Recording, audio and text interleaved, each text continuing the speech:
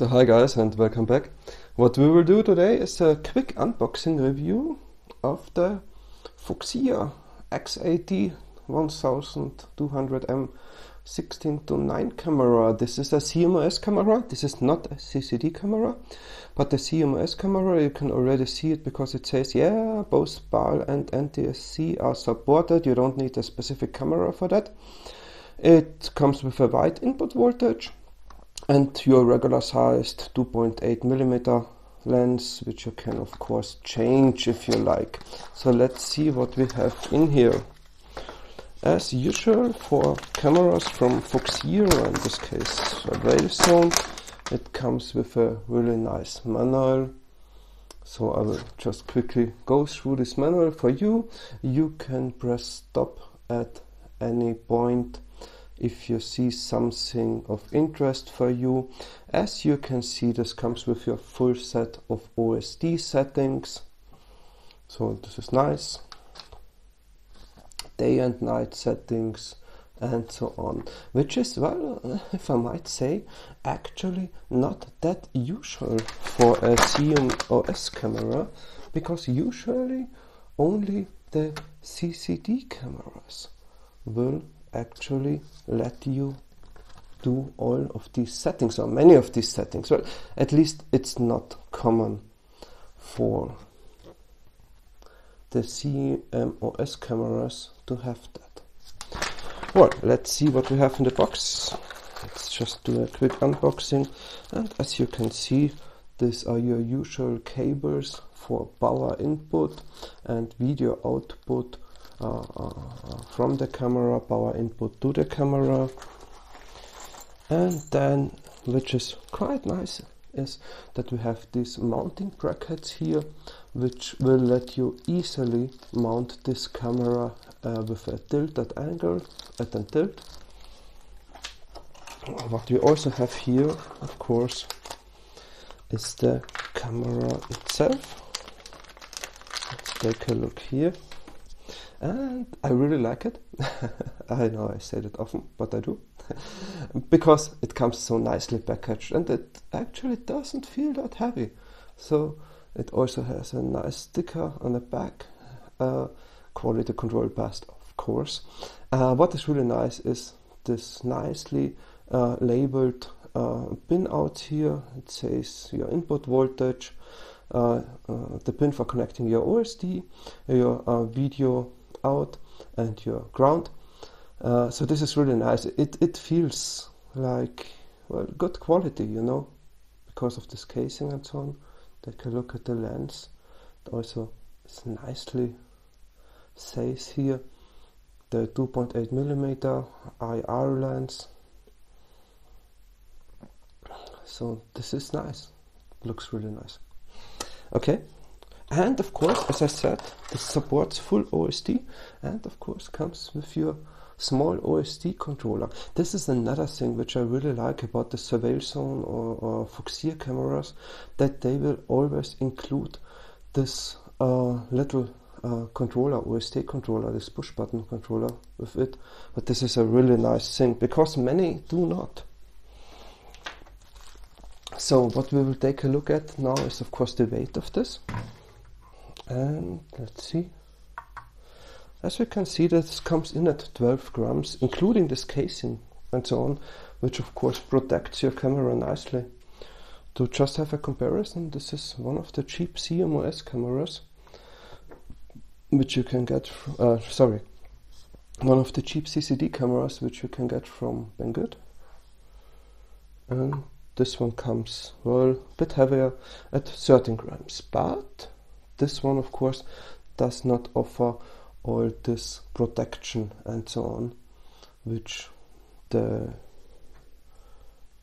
smaller CMOS camera from Foxeer offers.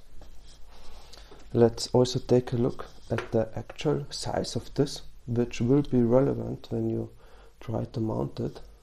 Okay, so come on, little focus, here we are. And as you can see, so that's 26mm. Maybe if you take this little holder for the brackets, it's even 29mm in width.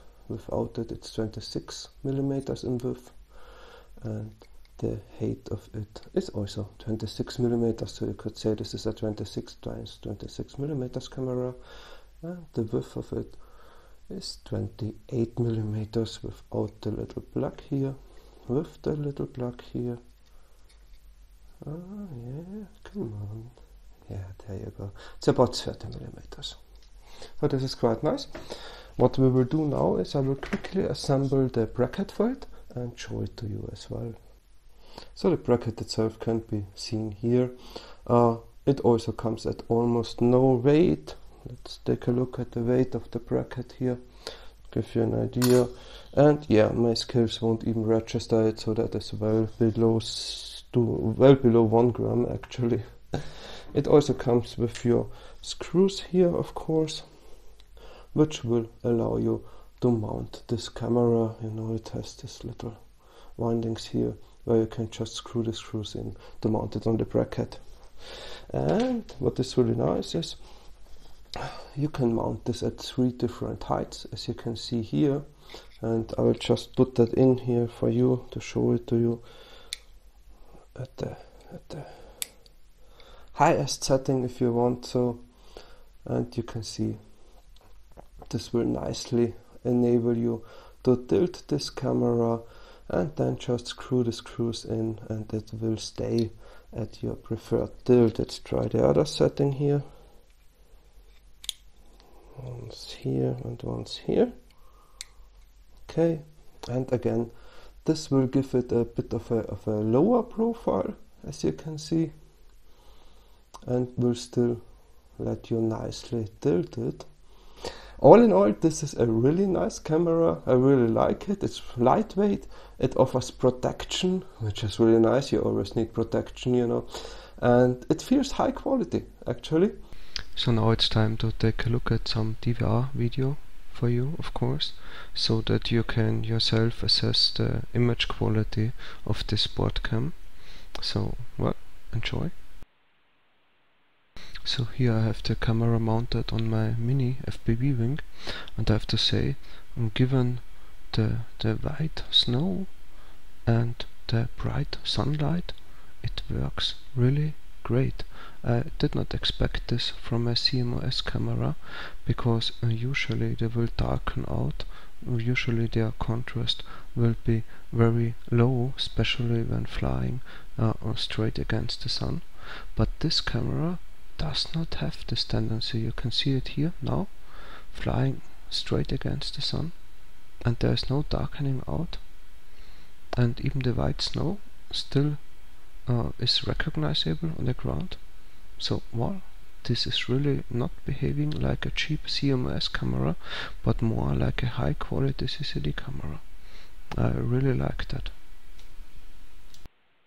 The only thing I should do for my next flights is maybe to reduce the exposure of the camera a bit, because you can see that the snow has some blown out highlights, but thanks to the OSD this is possible. I can do this, and then I guess the snow will look even nicer. So I will just let you watch the remainder of the DVR video, just so that you can, well, for yourself decide if you like this camera or not. I would love to get your comments below in the comment section to hear what you think about this. Oh, and please stay tuned for my most excellent landing in the end.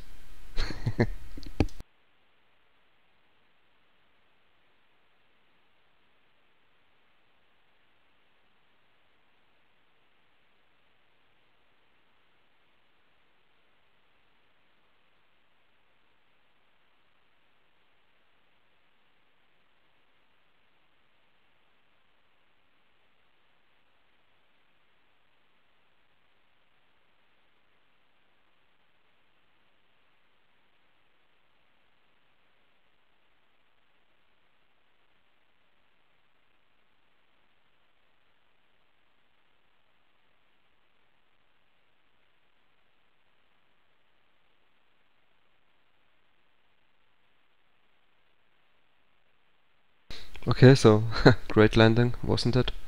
Even on the ground I'm hunting those pixels.